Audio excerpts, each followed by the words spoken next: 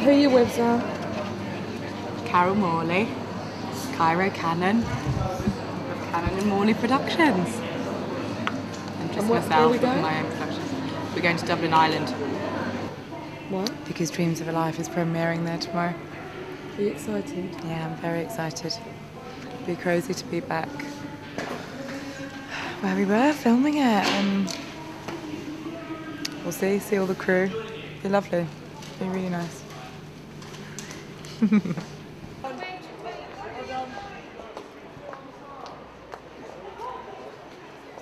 Hi, I'm Lindsay from Soho Moon, and I think that tonight was a roaring success.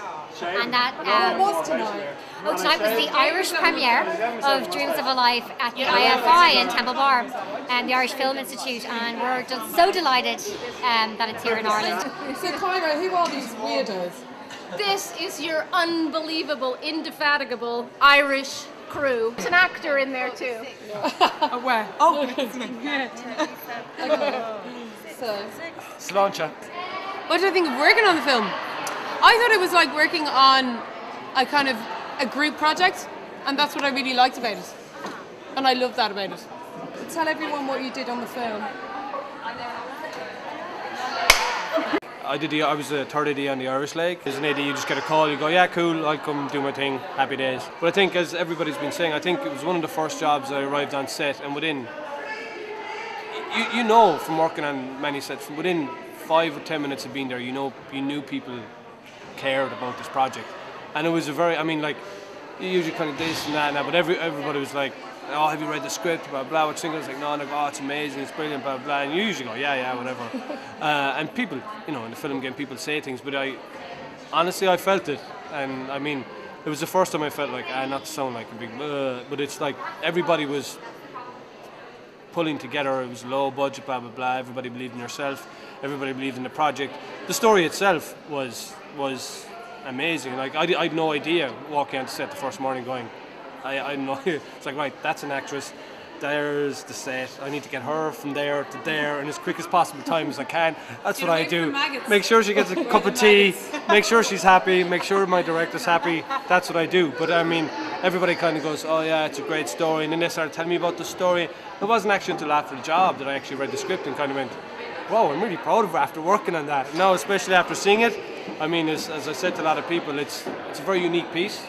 It's like, I think a lot of people these days, and especially in the film game, look for a box to put something in, and I think from this piece there's a new box after being created for a piece to be put in, you know? This is Leonie Prendergast, and she was the costume designer on Dreams of a Life, and she is amazing and wonderful, and she's going to, we are celebrating the Irish premiere here of Dreams of a Life, so there has been a little bit of drink. Yeah, somewhere. I can't find it. Oh, there we go, there we go. Yeah, oh God, it's empty. Yeah. So, this is my beautiful assistant, Suzanne Keogh. You worked with me on the job. I should probably start from the beginning, shouldn't I? Yeah, because I was interviewed for the job and I just really wanted it. And I met well, I did. No, she did really want it, and That's true. I met Cairo, and we just... Cairo, you were more like, how could we actually make this work? Because I know the finances were so tight. We just wanted to do it, and we didn't care how it was going to happen. And then we went over, and then we met the amazing Zoe. And I suppose it's that thing of when you costume a job, it's about making it as real as possible, and not trying to put your mark on a job. It's just making it as real as possible. That's what I understand costume to be about.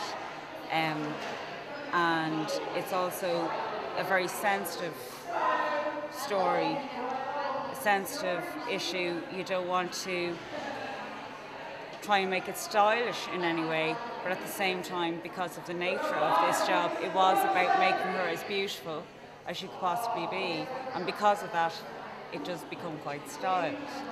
And then Zoe came in. We cried on our first fitting. I'm not going to say. Will I say it? We cried, didn't we? Yeah, we did cry. But not only did she cry, she also had her first fashion gasm. I was afraid to say it, but Susanna said it. She my first ever. Fashion-gasm. I had a fashion-gasm, about 5. How did it go? Yeah, great. Really great. I'm figuring out what that is now. It was the rubber dress. What? The rubber dress. I figured it out. The rubber dress. The second half of that word gave it away. Can I just say something really quickly? No offense. No offense, boy. But I'm particularly proud to have worked on a film produced by a woman, directed by a woman, starring a woman. Because that doesn't happen very often. And in fact, it doesn't happen at all, really. So... I think it's happening more often. More women on set. What is Dreams of a Life in Irish? Oh, I might put you on some Leone. Oh, Mike. No, I could say four. August, Caha. That's dream. Gunanua. Swim na baha. Say it again. Swim na And for baha. new dress.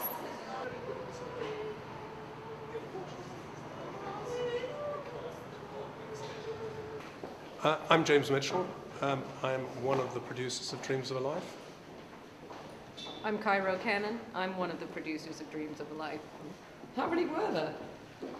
They're just the two of us. I tell you, this is not what happens with Herzog. Actually, with Herzog, he completely ignored me. I mean, my performance, I was left to do my own thing. So, Invincible was the movie, by the way. So, James, what role did you play in the Herzog movie? I played a crucial, small role of the Doctor, in which I got to tell a small child that I was about to amputate his brother's leg. The leg in question belonged to Yuko Ahola, at the time the strongest man in the world. How do you feel about Dreams of a Life, James? Exhausted and very, very proud. I feel elated, numb, and absolutely delighted. Are you pleased with the reaction to the film, James? What's been your favourite reaction? Well, I haven't been following the tweets with quite the same dedication as some of our number. But I have found that the reactions, very, very personal reactions of people, quite overwhelming. I've never, in an awful lot of films that I've been connected with, I've never seen a reaction, such an intense personal reaction from people.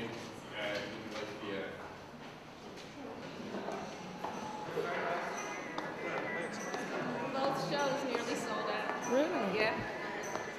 Wow. And what do you think of Zowie in the film, James? Hello. Carol, it's quite early in the day to be having this conversation, but I think Zowie is wonderful. I love her, and I was so glad to be sitting next to her last night. I haven't had that experience. I had to hold her hand during a few scenes, not because she needed it, but because I did. I think I'm great now as well. Thank you. I had the most amazing phone call a minute ago from a really great friend, an actress, Indra, and she went to see the film last night, and she called me and said, I've just been so profoundly moved by the film in so many different ways. One thing that she just said was bizarre. I'm sort of still a bit like shaken from it. I sort of needed to process the phone call. Is that she knew 3 of the people in the film. She used to go raving with Alton back in the day at the Xenon. And she was just like, I can't believe it. That was my crew. And that was a scene. She said it was a real scene.